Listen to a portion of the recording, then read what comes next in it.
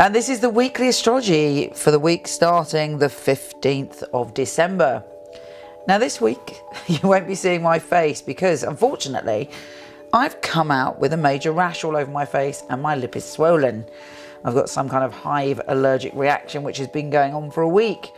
So the lovely Kathy Waite, my partner in all things, is making you a lovely little film to go with this week's astrology. I wish you a happy holiday season and hopefully you get to see me next week.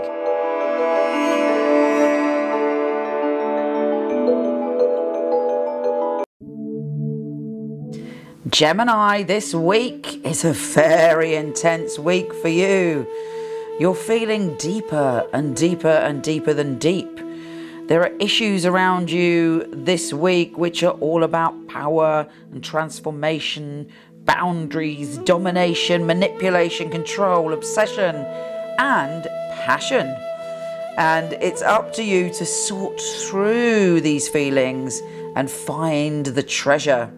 Funnily enough, as a Gemini, you tend to, if you're a typical Gemini, and obviously dependent on the rest of your chart, you tend to intellectualize your emotions, particularly actually some of your deeper, more scary emotions or emotions connected to love, jealousy, or the past, endings, difficult primal emotions. You can kind of think that you've dealt with them because you've sorted it out in your head and you're like, okay, great, I understand that intellectually.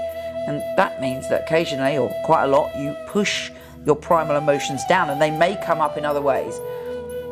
This week, you're able to deal with some of those emotions. You'll see what you're really feeling. You may experience intense emotions out of the blue, but be careful that you don't get sort of consumed by things. It may be you see issues that are not there. It may be you become a bit suspicious. So you have to let that side go. I would personally delve into the passionate side of it, surrendering yourself to some of maybe your desires that you push away. And also know that it's an opportunity for you to look at how powerful or powerless you feel in the world. And it's a great time to ask yourself some questions like, do I feel powerless? What makes me feel powerless? What is my vulnerability? And if you do that, there can be great healing for you there. Because Mercury and a 3-planet stellium and Mercury and Venus are conjunct all in this energy on the 17th, it may be quite an emotional day.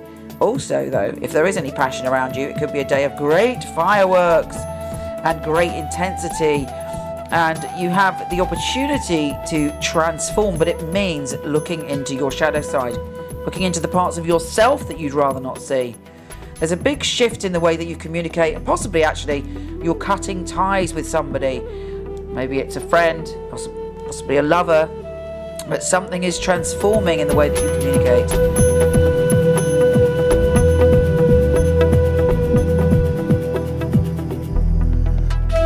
We also have Uranus, the planet of unpredictability, going direct.